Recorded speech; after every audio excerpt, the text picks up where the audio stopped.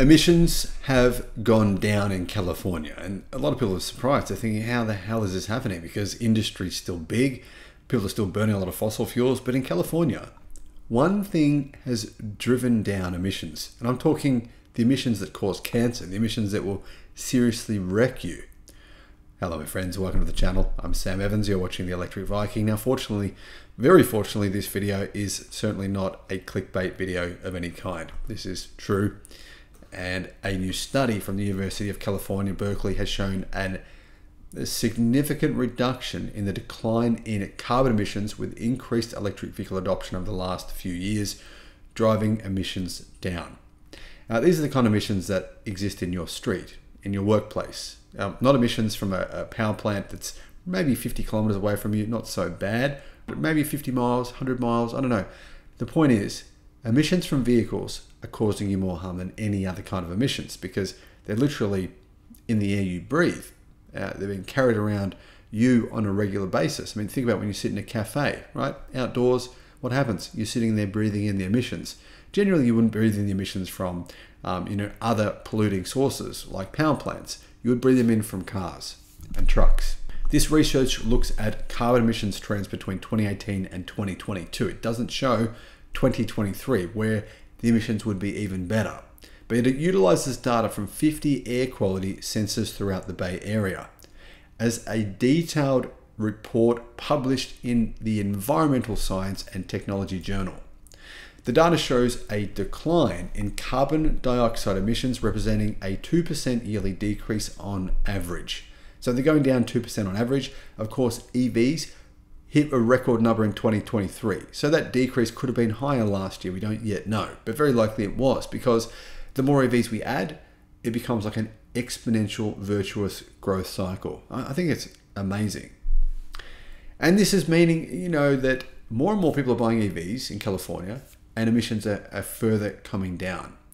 Now, according to the study's lead researcher and professor, executive associate dean at Berkeley's College of Computing, Data Science and Society, he says that if we do it for 20 years, it's going to be a huge decrease. As in, there'll be a massive improvement in health outcomes as a result of this huge decline in emissions. Researchers reported the highest levels of carbon dioxide near highway corridors, and while 1.9% in 2022 may not seem like a huge amount, Cohen says that a 3.5% annual reduction would be enough to reach California's 2045 carbon neutrality target. Now, it's likely we actually hit a 3.5% annual reduction in 2023. Can't say for certain, but very likely.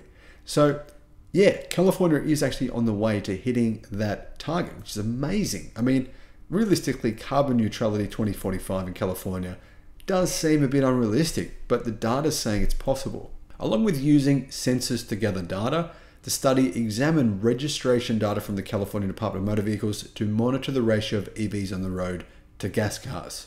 The researchers found the data to remain true even when considering other potential factors, including the reduction of motor vehicle traffic during the early days of the COVID-19 pandemic and other seasonal influences. The researchers concluded that the decrease in emissions is due to the increase in electric vehicle sales in California. The author of the study says that the majority of carbon dioxide emissions come from the transportation sector, as well as wintertime heating and heavy industries such as oil refineries. But because oil refineries are generally not located close to population centers, the majority of the CO2 emissions that you're breathing in personally, they're coming from vehicles. Part of the goal of the study was to determine if the data shows that clean transportation policies actually make a difference, so people could put energy into climate policies that really work. While the sensors also monitored other pollutants, including particulates and nitrogen oxide, Cohen says this particular study was focusing on measuring carbon dioxide emissions. Now, fortunately, the truth is, though, that particulates and nitrogen oxides have gone down as well. According to Cohen, the findings represent a more powerful connection between the adoption of EVs and reduced emissions than he initially thought that it would. This is a huge win, he said. EV sales in the US hit 1.1 million in 2023, according to Cox Automotive data, And Teslarati says that with California, Washington, New Jersey, Connecticut, and Texas making up the top 5 adopters, globally, the International Energy Agency expects EV adoption to increase tenfold by 2030.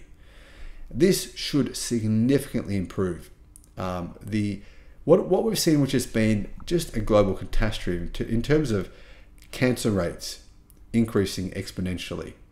That's one of the key drivers here. The air we breathe in, we can't control this really, can we? We can control it by our decisions, by buying vehicles that aren't going to poison us, but ultimately we can't control necessarily what other people do. And that means that a lot of health outcomes are being affected by other people, not by you. I mean, you can try and move house, move to the country or something, move to another area. That's not always possible for everyone to do.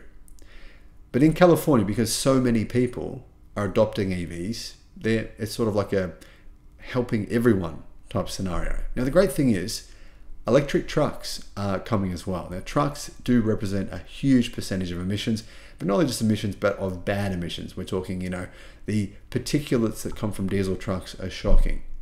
But fortunately, that sector is on the way to being electrified as well. Thank you for watching, guys. Let me know your thoughts on this. Bye-bye.